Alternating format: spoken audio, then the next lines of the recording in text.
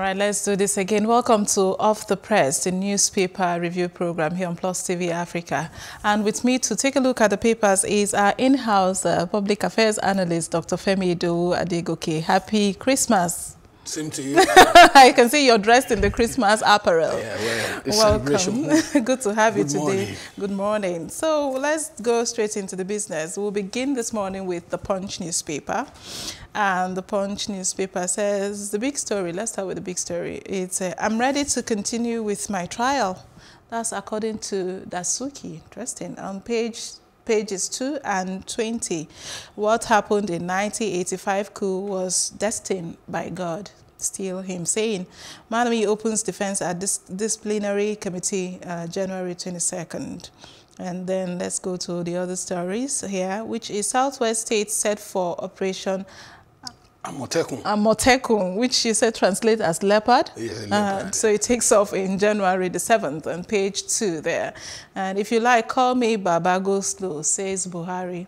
Okay, that's on pages 10 and 11. Find out why he's saying that. And World Bank warns CBN against support for undercapitalized banks on page 28 of the Punch newspaper, which is up for review. And a down part there's picture stories of, you know, I just had Ogun Street there, the Victoria Island, that decoration by Zenith Bank. Very beautiful decoration there. We can see the picture story. And then we see celebration, children having a great time. That's what the Christmas Day is about anyways.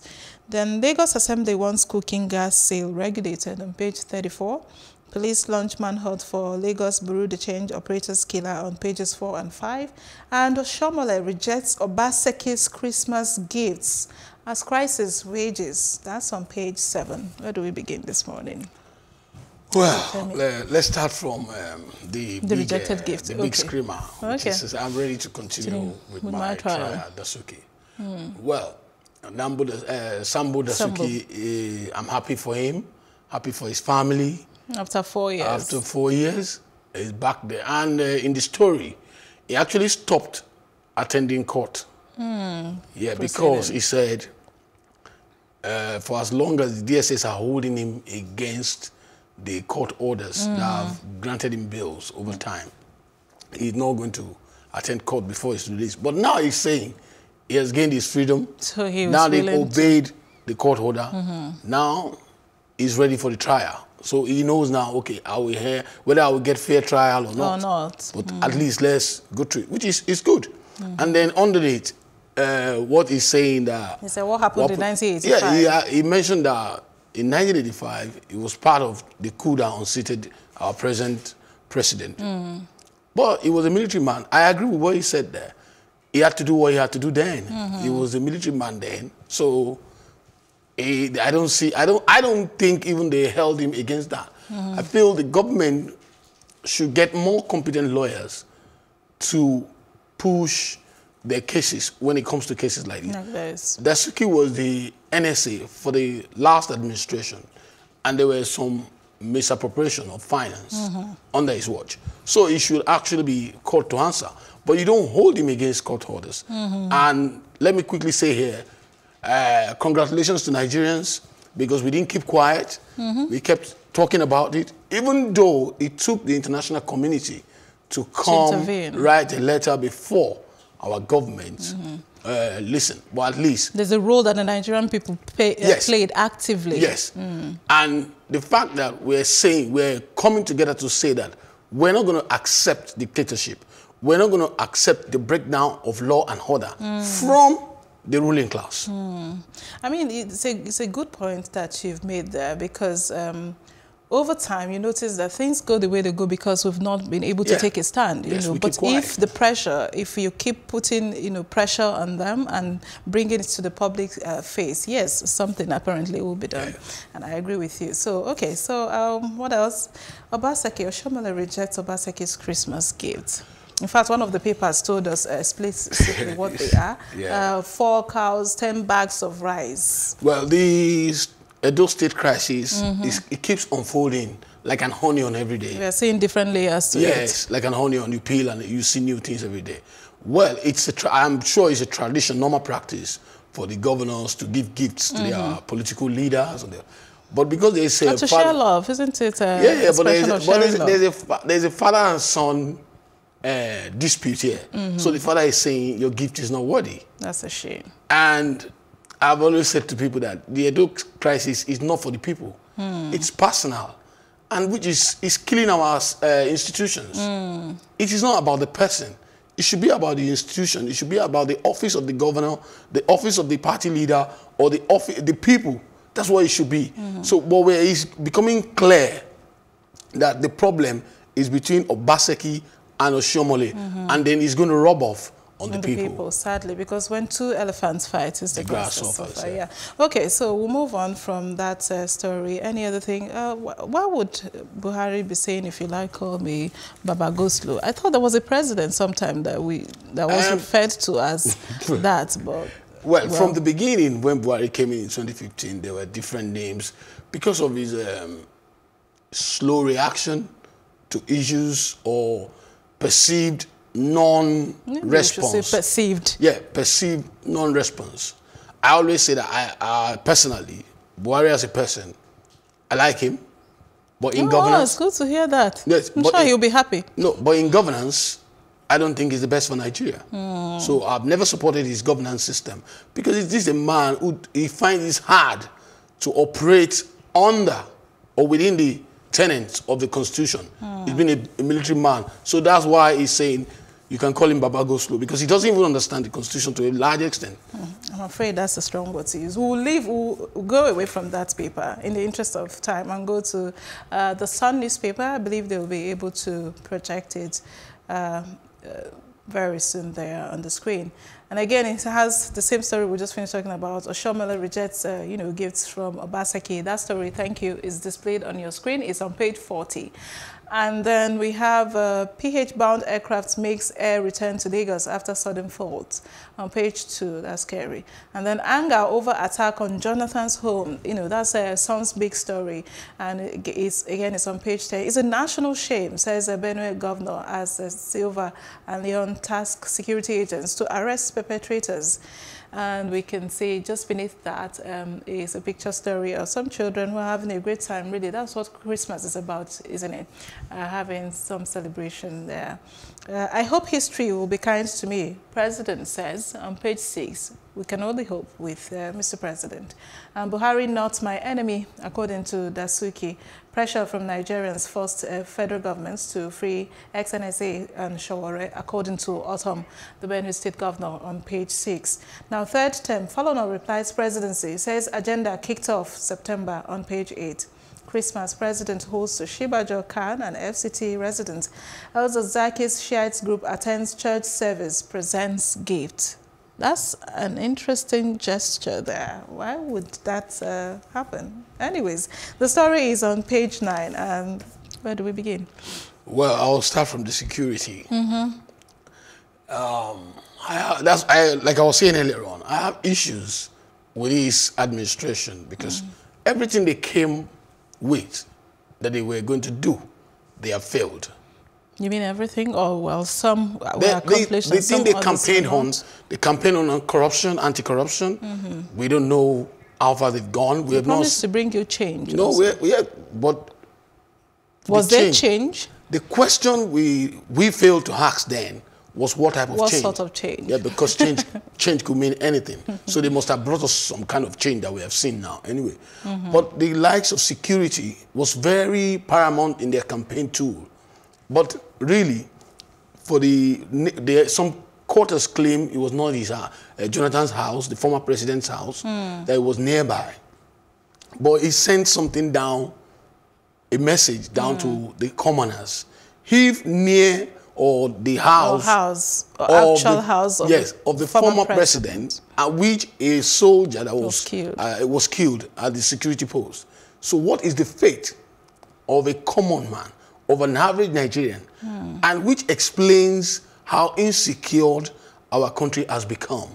We have armed banditry, we have kidnapping, we have Boko Haram. There's one story in the paper now. Boko Haram struck yesterday again in some community in the northeast. So, and a few weeks ago we heard that Boko Haram is no longer in Nigeria. There was a conflict between the governor of the state and the military arm of government. So the military were claiming they've been able to chase Boko Haram out of the country. Completely? But the governor has been proven right now, because he said then that some elements of it are still there. Yeah, are still in some communities, and we've seen that yesterday. So the security is very, I think, quite a challenge. Buhari, like there's something that says that history, he says he hopes history will be kind to him. Yes, I expected, even though I didn't believe in the administration, but being an ex-military man, I expected him to do more when it comes to security because of his past records, what he's done while he was a military man. But I must say, personally, I'm disappointed. They have not done well in security aspect. It's unfortunate, really, and I hope that the perpetrators of this act, you know, of those who went to the former president's How many place. have we seen? How many have they brought? But this one, not because of the person who's involved, but, you know, anyone who's involved, any case that has to do with a threat to life should be, let me quickly remind you. Attended to. I agree with you, but let me quickly remind you. We had a judge kidnapped in Abuja. We had a judge kidnapped in Ondo State. So he's coming home now, ex-president. It's worrying. He's being kidnapped. The mother of somebody was kidnapped as well. Highly placed somebody was kidnapped as well. So he's coming home. And we can see it, that we don't have security. It's unfortunate, but we hope that we can only say let the needful be done. All right, so away from that story, basically, Falana replies, President Buhari, not my enemy. I listened to that. How do you respond to that? That's Dasuki saying, well, he has no field against him. Yeah, really. Like I said, Buhari shouldn't be his enemy. He was not held by Buhari. Even though we know Buhari is the box stop as a staple, but he was held by the system. Oh, it was held by the system? He was held by the DSS. Okay. Against the court orders. We'll move on. We shall proceed to the nation. You will see what I've said now in this paper. Okay, so we'll go to the Nation newspaper. Christmas, Pope defends migrants and he seeks for peace. That's on page 10 of the Nation newspaper. Nigeria's widest circulated... Al-Zakzaki's Shiite group attends church service. That's on page 39. And the other paper, the Sun newspaper, pointed out that they even presented a gift. Oshomole rejects Obaseki's cow rice gift on page 10. Also, Edo APC, it's poisonous. Well, how Buhari was swayed to release Showore and Dasuki. I'm ready for trial. That's Sambo said. Ohaneze youth seek release of Biafra agitators as well. That's on the front page, but it's continued on page 8. And government pays varsity teachers despite shunning payroll. Okay. And RMA FC recovers 75 billion naira from revenue collecting agencies. Somolu commutes death sentence for 3 to life imprisonment. That's on page 6. Okay, so what are your thoughts on this El-Zakzaki's visit? Well, El-Zakzaki... I mean, his Shiite group, not him.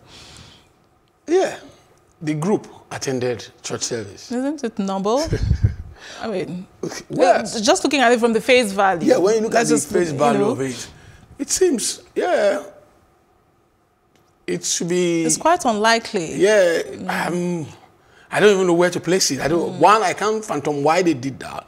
But in the spirit of the season we're in, well, maybe they have in their own holy books, maybe they have a belief in the birth of Christ. Then they decided to celebrate. Oh, well, it could also be an extension of, peace. Yes, it could be a peace. Because we're in the season of love, so they're sharing the love with Christians. Okay. So that's fine. All right, so let's hope he's not going to go more than that. Well, if he goes more than that in terms of the path that they are towing, it's positive. Yeah, no, let's hope he's not going to go more than that negatively. Okay. So if he goes more than that positively, it's yes, welcome. Why not? Yeah, it's welcome. That's what we're praying for, one nation, one people. All right, so... How Buhari was swayed to release. In that story, it was said that for 4 years, or for as long as Dasuki has been there, 4 years, you're right. Buhari was only listening to the reports of DSS. Okay. So and what changed?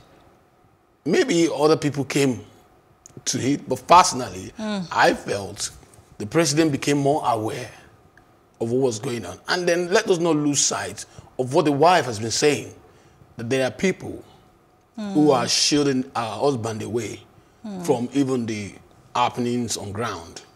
She has said that times without number, that there is a cabal. And then now this is coming out now, how Buhari was swayed. How was he swayed? Other people from the story, other confidant came in. And then I felt the Attorney General, the Malami, must have given some stand, because I know Malami is a long-term ally of Mr. President. He must have taken this upon himself, because he actually took over Shore's case. And then Falana came out and told him his responsibility, which he denied, that he doesn't have such powers. But suddenly he found out that he had the powers. So what are we saying now is that our president might not necessarily be aware of what is going on. And that should be a concern for Nigerians. But just like you said, I think I want to agree with you when you say because of the pressure, because of the amount of focus on that story, it's also possible that awareness is created in such a way that it becomes almost paramount. You cannot do without paying attention, so to speak. All right, so we'll go to the last paper of the day, which is a Daily Trust. Again, it's Dasuki is Oshomele, which we've already handled. IPPIS will address all varsities' official peculiarities according to AGF. That story is on page 17 of the Daily Trust newspaper. And then 60 years after, 40 Dadinkowa hydropower ready for inauguration. And that's the big story for Daily Trust. You can see pictures. 60 years after. 60 years after. That's a long time anyways. But, well, there's progress. It may have been slow, but... That's not progress. You could say, well, I know what you mean. I know what you mean. But did you say anything positive? Yes. Would we want it to be faster? Absolutely. No, I don't even think it's positive. It's not about... Why not? The challenge with the power in Nigeria, I've said it in some fora that have been. The main challenge in our power sector is absolute decentralization of it. And if we don't do that, we're not going to get anywhere. That's one. Then two, we're generating 40 megawatts. 40 megawatt is meg compared to what Nigeria needs. Presently, we have power plants with a capacity of about 11,000 megawatt.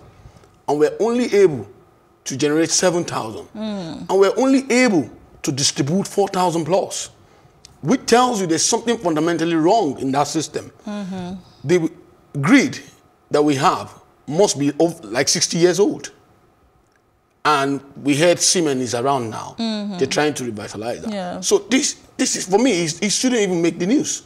Well, it's in the news and on the front page. For 60 years, so maybe more for 60 years, we've been on 40 megawatts.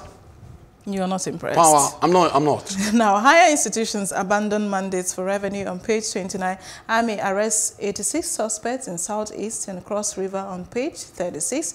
And border closure saves poultry industry 50 billion naira in 4 months. That story is on page 27. So, well, do you want to intervene on the IPPIS, because we've talked about this one, and then all the border closure? Well, on the IPPIS... Because the other story held that the federal government paid, yes, in spite of we must comment. Well, let's, I've been following that case, and I was on this for quite a while. Yeah, and I've been on the side of the government because we want process, we want transparency, we want accountability. And then ASU not complying. And then some ASU members began to register on IPPIs, and the federal government threatened that they won't get their salary. But we must commend the federal government for what they've done. Fair enough. Yes. Fair enough. Let's keep dialoguing, let's keep discussing. You get your payment. They had not gone the draconian way. So we must commend it. Yeah, so dialogue is always, I mean, dialogue is always better than, you know, the other way around of saying you must do this, or, but if there's a conversation, they must come to a middle ground. I mean, this, like they say, virtue stands in the middle. Yeah. And so border closure, this is good news. I mean, border closure saves poultry industry 50 billion naira in 4 months. So should we just leave it till March? No, the president said it's going to be open in January. No, but yesterday, I believe the before yesterday news was that they don't know. That's what Aregbesola, the Minister for Interior, said. They don't know which day the border closure will be open. So but the truth is that we've said it on this forum severally that the border closure is a two-edged sword. And this could be the plus for it. True. But the truth is that Nigerian border is still porous. And like I think it was Mr. Bola Olojede who said it, it was just a stopgap, a knee-jerk reaction. It was a knee-jerk reaction. And that is not sustainable. So what are we putting in place? It's good. For the long term. Yes, it's good that our local farmers, local production is enjoying the moment. But what is in place now, if the border, because you can't close your border forever. True. And when the border gets open, and then there's nothing mitigating factor, no structures on ground to support these people enjoying the boom now. And then we're back to square one. We're back to square zero. We'll be worse than one. So that I think the government needs to look at the process system for the border, because we read that we have over 1,000 borders that is porous in Nigeria. Yeah, so in terms of what we need is to see long-term sustainable solution. Meanwhile, I didn't see much of local rice during this Christmas. Is it just me? No, I saw local rice. Did you eat any local? No, some of these local rice have been around before now. They're more refined, maybe? Some of them are becoming more refined. Okay, so probably yes, and then it will take me back to some states, state governments, the governors. I'm aware of Lagos with Kebbi, Lake Rice. Lagos has a massive rice milling plant, and Kebbi has a plant where has a farm. And so Lagos, they have a sharing formula, which is Lake Rice, which is available, even though the marketers claim the price is not really different compared to imported because of the transportation. Oh, okay. That's what some people are factoring all of those. But I don't want to mention name of. I've seen couple of local rice. Okay, it's good to hear that. And thank you so very much, Femi, for coming as always. And this is where we are going to wrap it for today on Off the Press. We'll continue the same time, Monday to Friday here on Plus TV Africa. I am Amaka Okoye. Have yourselves a great day.